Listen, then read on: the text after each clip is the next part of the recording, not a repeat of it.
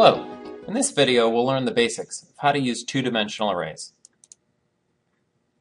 In C, a 2D array is like a list of lists in Python, except that the size is fixed, just like one-dimensional arrays in C. We can visualize them as a matrix, like shown.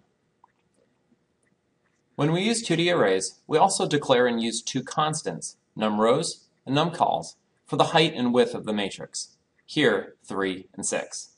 To process an entire 2D array, we use a nested loop.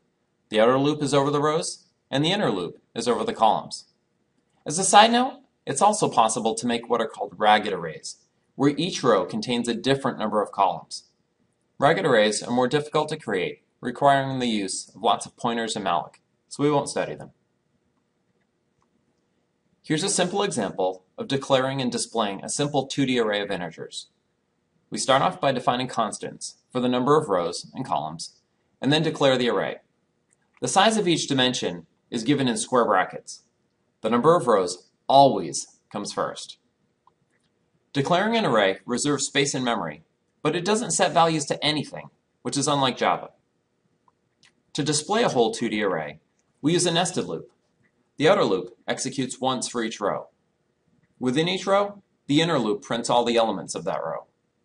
After printing the row, we print a new line to get ready to print the next row. Let's see this in Eclipse.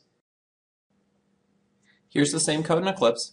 You'll notice on line 20 here that where we're actually doing the printing, in order to access an element of a 2D array, what we do is we use two square brackets, one with the row, which is I, and one with the column, which is J.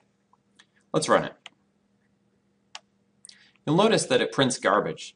Right? Remember that declaring an array doesn't initialize it. If we want to initialize it, we need another nested loop where we explicitly set everything to 0. So I've already done that. I have the code right on my clipboard here. So if I paste it in, we see the key line within our nested loop here is just setting everything to 0 like we said. Everything else in the loop is the same. I'll run it again this time.